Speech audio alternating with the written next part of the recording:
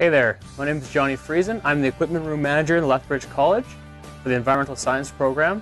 I'm going to show you guys around here a little bit and show you what kind of equipment you'll be taking out on field trips and coming here to rent from me for various classes. Why don't you come on in and check it out.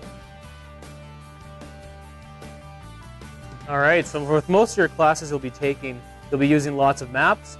But we got lots of maps stored here. Here are some examples of various maps of the Lethbridge area. This one has topographical relief, and you'll be doing measurements and all kinds of interesting stuff with that. At the same kind of courses, you'll also be using Map and Air photos, and with this device, it'll actually be projected in 3D. These are different books that you'll be using: duck depredation, nest depredation, mammals of Alberta, hawks, lots of ID books. This would be a device you'd be using on water resources field trip. It measures stream flow dynamics. Velocity, how much water is actually moving down the stream.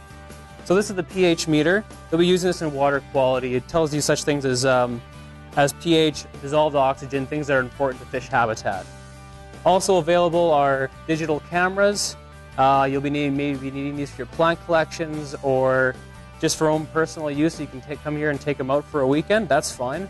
With some of the wildlife stuff we do, you may have seen this on TV, but it's called telemetry, and this is how you track wildlife. This is the telemetry receiver and the antenna, and with a radio collar attached to the animal, you can track the animal's location in the environment.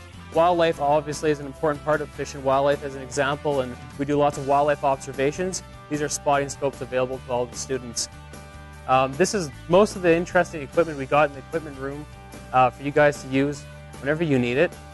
And you'll be using lots of this on your field trips as well.